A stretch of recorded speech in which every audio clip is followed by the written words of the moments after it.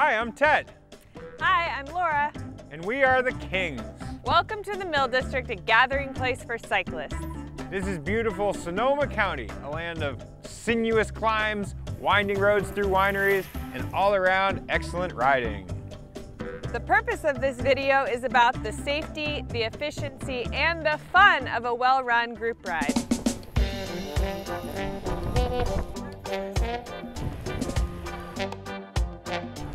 Perhaps it's because of indoor riding or so many people going out for a ride alone, but the art of the group ride is at risk of being lost. The purpose of this video is to present the efficiency, the safety, and the fun of a well-run group ride.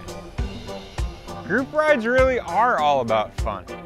These do's and don'ts are not meant to intimidate. They are meant to build trust within the group so you can have fun and stay safe. Here are some do's and don'ts. Do ride 2x2. Don't ride more than 2 abreast. Do ride far to the right-hand side of the road.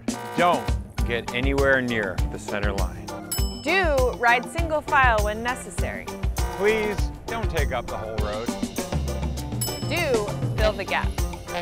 Don't let a rider pedal solo in the middle of the pack. Do match the speed and ride directly next to your partner.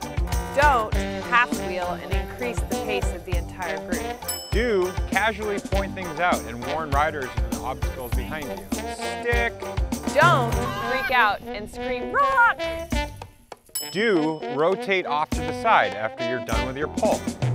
Don't stop pedaling and dangerously drift through the middle of the pack. Do pull longer. Don't pull stronger. Don't surge.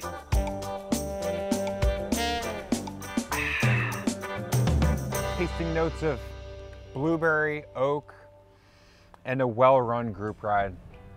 Oh, hey there.